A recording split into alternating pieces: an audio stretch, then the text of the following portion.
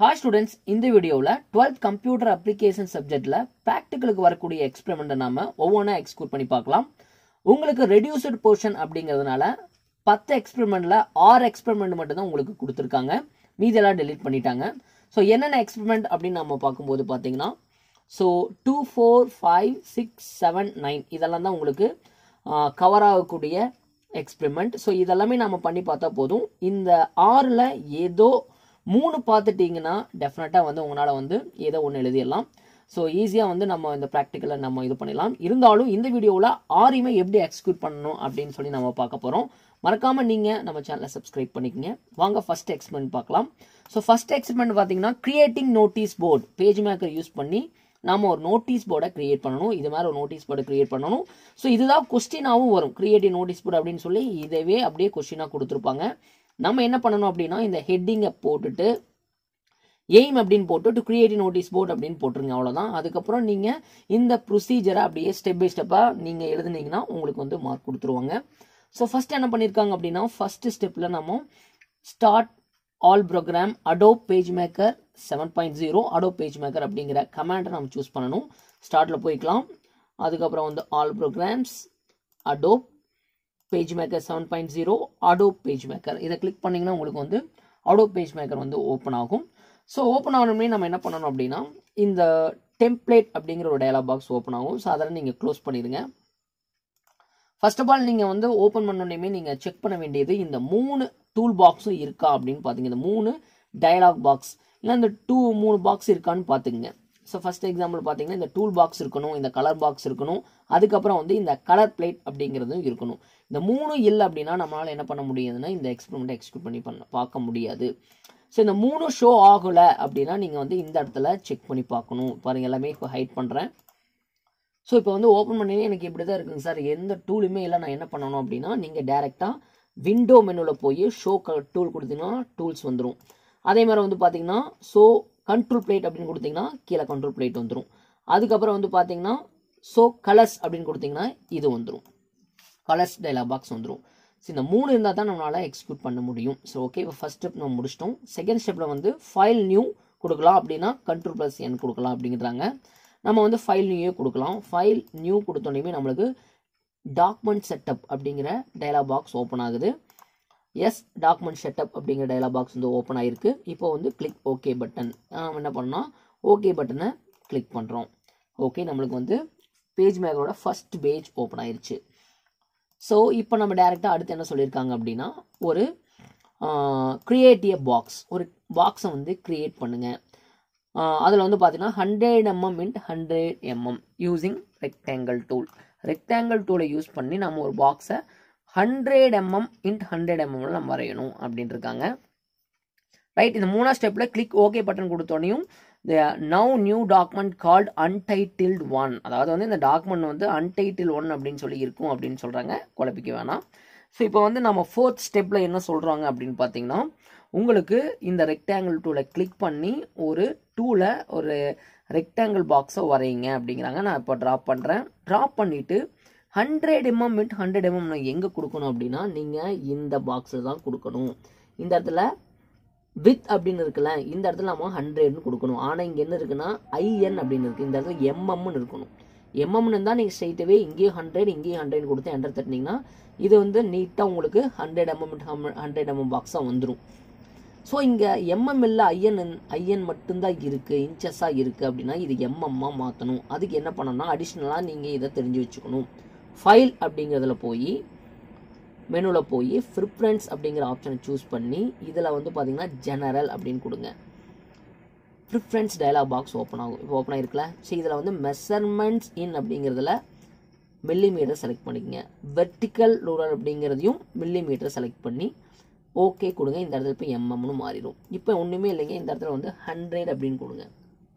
நல்லா பார்த்துங்க, டபிள்யூங்கிற இடத்துல 100 கொடுக்குற, அதே மாதிரி வித்தையும் 100 கொடுக்குற. இதான் 100 mm × 100 mm.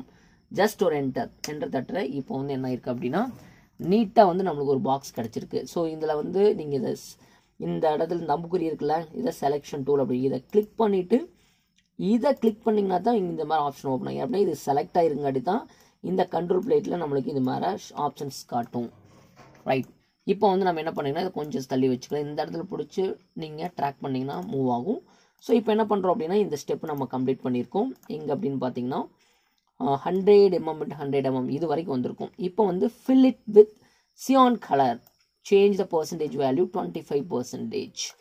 ஸோ அப்போ ஒன்றும் இல்லைங்க, ஃபஸ்ட்டு நீங்கள் என்ன பண்ணணும்னா எகெயின் இது செலக்ட் ஆகிருக்கா, எஸ். இதை இங்கே பாருங்கள், இங்கே கிளிக் பண்ணால் செலக்ட் ஆகலை, இது மேலே கிளிக் பண்ணால் செலக்ட் ஆகிருக்கு. இதை செலக்ட் ஆகிட்டு நீங்கள் என்ன பண்ணுறீங்கன்னா இந்த இடத்துல CYAN சியான் அப்படி இருக்குல்ல, இதை கிளிக் பண்ணுங்கள், உங்களுக்கு கலர்ஃபுல்லாக மாறிடும்.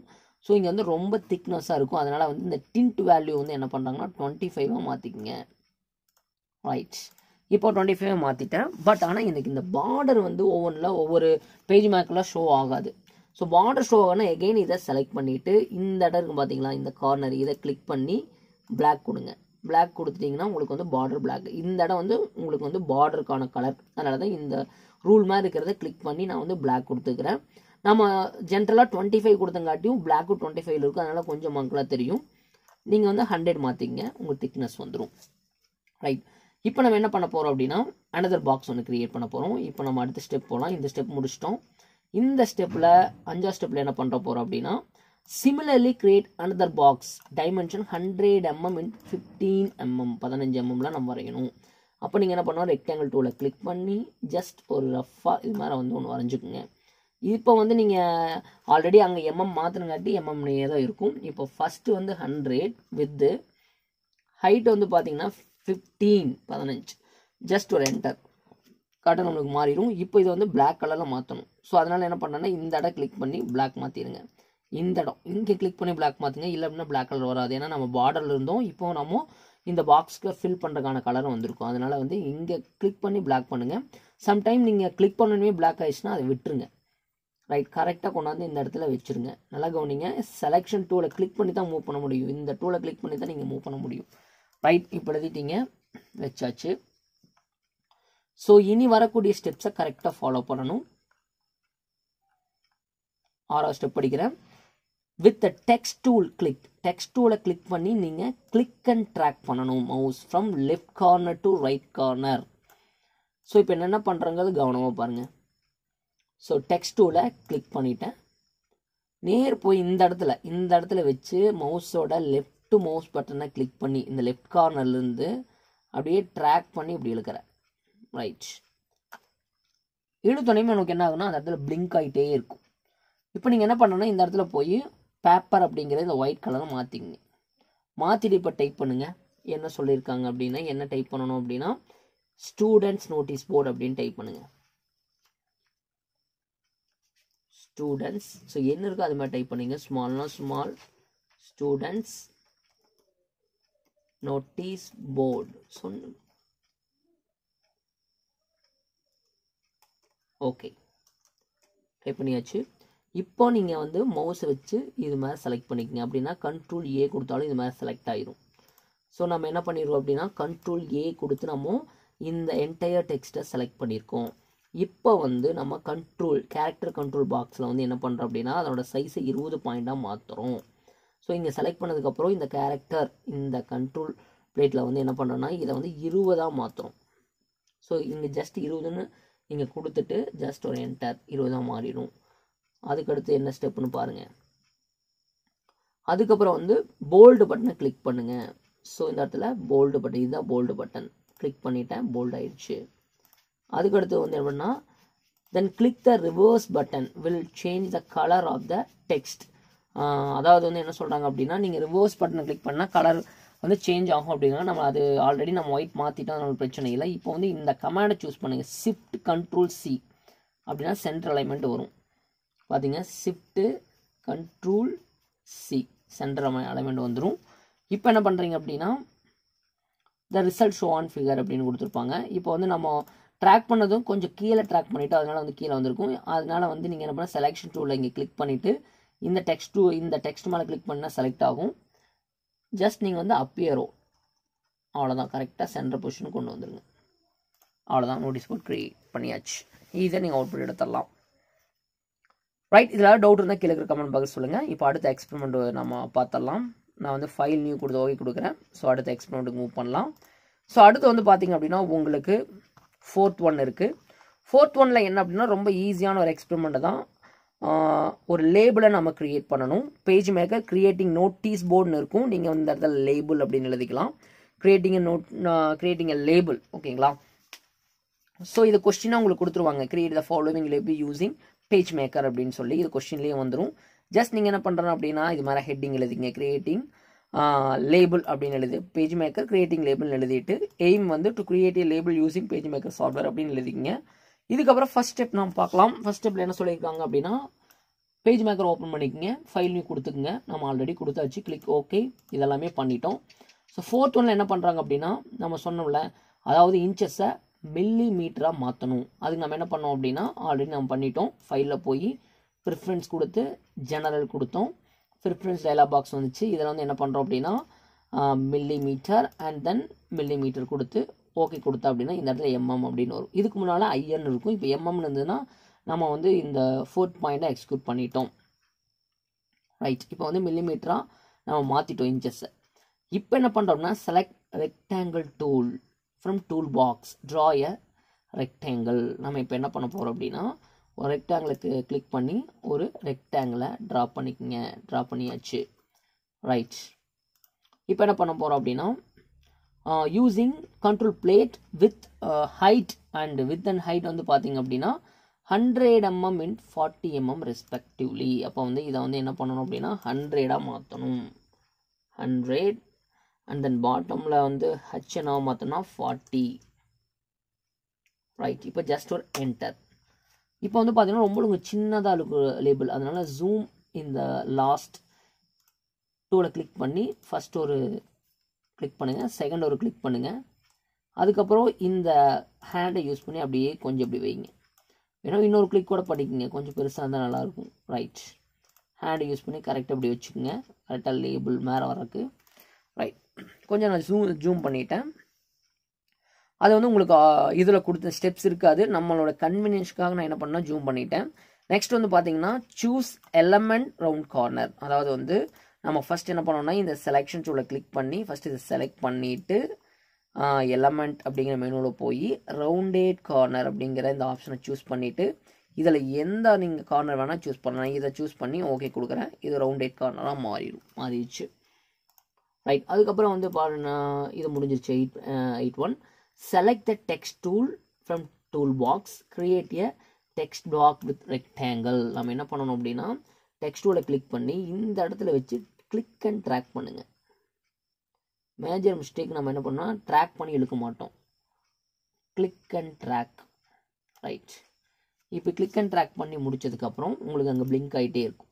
இப்போ நீங்கள் என்ன பண்ணணும்னா நேம் இதை வந்து டைப் பண்ணி முடிச்சுட்டு அதுக்கப்புறம் டேப் கீ ப்ரெஸ் பண்ணி அதுக்கப்புறம் என்டர் கீயும் ப்ரெஸ் பண்ணணும். இப்போ வந்து பார்த்தீங்கன்னா நேம் டைப் பண்ணிட்டேன். 2 கோலன் ஷிஃப்ட் ப்ளஸ் அந்த 2 புள்ளி அந்த பார்த்தீங்கன்னா கோலன் செமிகோலன் ரெண்டுமே இருக்கும். நீங்கள் ஷிஃப்ட் அமுத்தி அதை அந்த பட்டனை கிளிக் பண்ணிங்கன்னா அந்த கீயை கிளிக் பண்ணிங்கன்னா உங்களுக்கு கோலன் வரும். நீங்கள் சும்மா கிளிக் பண்ணிங்கன்னா செமிகோலன், சும்மா கிளிக் பண்ணால் செமிகோலன் தான் வரும். நமக்கு அதுக்கு தேவையில்ல. நம்மளுக்கு தேவை வந்து கோலன். இப்போ வந்து அது முடிச்சதுக்கப்புறம் டேப் ப்ரெஸ் பண்ணுங்கள். பண்ணியாச்சு. இப்போ என்டர். அதுக்கடுத்து என்ன இருக்குது அப்படிங்கிறத பாருங்கள். ஸ்டாண்டர்ட் செக்ஷன் ஸ்கூல் சப்ஜெக்ட் இது வரிசையாக அதே மாதிரி இப்போ என்ன பண்ணீங்களோ அதே மாதிரி பண்ணுங்கள். ஃபஸ்ட்டு ஸ்டாண்டர்ட் ஒரு புள்ளி வச்சு டேப்பு என்டர். அதுக்கப்புறம் செக்ஷன் 2 புள்ளி வச்சு டேப்பு என்டர். இப்போ இங்கே பாருங்கள். அதுக்கடுத்து school subject school tab enter. அதுக்கப்புறம் வந்து சப்ஜெக்ட் டேப் என்டர். ரைட். இங்கே டேப் கொடுத்துரும். Okay right. இப்போ வந்து பார்த்தீங்கன்னா எல்லாத்துக்குமே டேப் என்டர் கொடுத்து நம்ம வந்துட்டோம். இப்போ என்ன பண்ணுறீங்க அப்படின்னா இதை ஃபுல்லாக செலக்ட் பண்ணிக்கணும். ரைட். இதுக்கப்புறம் என்ன பண்ணணும் அப்படின்னா select all the text using text டூலை யூஸ் பண்ணி எல்லாம் செலக்ட் பண்ணிக்கங்க. அவ்வளோதான். செலக்ட் பண்ணி வச்சு நீங்கள் அப்படியே ட்ராக் பண்ணிங்கன்னா அப்படியே ஃபுல்லாக செலக்ட் ஆகிடும். இல்லை Ctrl+A கூட கொடுத்துக்கலாம். இப்போ என்ன பண்ணால் சூஸ் டைப் மெனுவில் போய் இன்டென்ஸ் அண்ட் டேப்ஸ் கொடுக்குறீங்க. அதாவது Ctrl+I அப்படிங்கிறத கொடுக்குறீங்க. இந்த கீவேர்டெல்லாம் தான் உங்களுக்கு எக்ஸ்டர்னல் கேட்பாங்க. ஸோ நம்ம டைப்பில் போய் இன்டென்ஸ் அண்ட் டேப்ஸ் கொடுக்குறோம். இதுக்கு ஷார்ட்கட் என்ன அப்படின்னு பார்த்தீங்கன்னா Ctrl+I. ஸோ எலமெண்ட்டில் போய் நம்ம என்ன பண்ணணும் அப்படின்னா டைப்பில் போய் இப்போ இன்டென்ஸ் அண்ட் டேப்ஸ் கொடுங்க. ஸோ இதில் வந்து பார்த்தீங்கன்னா இப்போ லீடர் அப்படிங்கிறத கிளிக் பண்ணி இந்த டாட்ஸ் செலக்ட் பண்ணிக்கோங்க. பொசிஷன் அப்படிங்கிறதுல வந்து பார்த்தீங்கன்னா ஆட் டேப் கொடுத்துங்க. இதில் வந்து பார்த்தீங்கன்னா 90 அப்படிங்கிறது இந்த இடத்துல இருக்கும். ஸோ ஏரோ மார்க் இங்கே வந்ததுனால நம்ம அப்ராக்சிமேட்டாக ஒரு 89, 88 கூட வச்சுக்கலாம். ஸோ 89 mm வச்சு நம்ம வந்து அப்ளை கொடுத்து ஓகே கொடுத்தோம் அப்படின்னா இங்கே ஃபுல்லாக அப்ளை ஆயிடும். ஸோ ஈஸியாக நம்மளால் வந்து ஒரு லேபிளை க்ரியேட் பண்ண முடியும். ஸோ நீங்கள் அகைன் செலக்ஷன் டூலை கிளிக் பண்ணி நம்ம இது பண்ணிக்கலாம். ரைட். ஸோ ஈஸியாக பண்ண முடியும். இதில் டவுட் இருந்தால் கீழே இருக்கிற கமெண்ட் பாக்ஸ் சொல்லுங்கள். இப்போ அடுத்த நாம MySQL அண்ட் PHP ப்ரோக்ராமை நீங்கள் வந்து தெரிஞ்சுக்கணுன்னா கீழே அதுக்கான லிங்க் கொடுத்துருக்கேன், டிஸ்கிரிப்ஷனில் இருக்கும். அதை நீங்கள் கிளிக் பண்ணி பார்த்துங்க. ஏன்னா அது வந்து நம்ம இன்ச் பை இன்ச்சாக ஸ்லோவாக சொல்லணும். ஸோ அதனால் வந்து நம்ம என்ன பண்ணுறோம் அப்படின்னா அதுக்கு தனியாக ஒரு வீடியோ போட்டிருக்கோம். அதுக்கான லிங்க் டிஸ்கிரிப்ஷனில் இருக்குது. ஸோ அதை நீங்கள் பார்த்து அடுத்தடுத்த ப்ரோக்ராம் எப்படி எக்ஸிக்யூட் பண்ணுறது அப்படின்னு தெரிஞ்சுக்கங்க. இந்த வீடியோ பிடிச்சிருந்து அப்படின்னா மறக்காமல் உங்கள் ஃப்ரெண்ட்ஸுக்கு ஷேர் பண்ணுங்கள். தேங்க்ஸ் ஃபார் வாட்சிங்.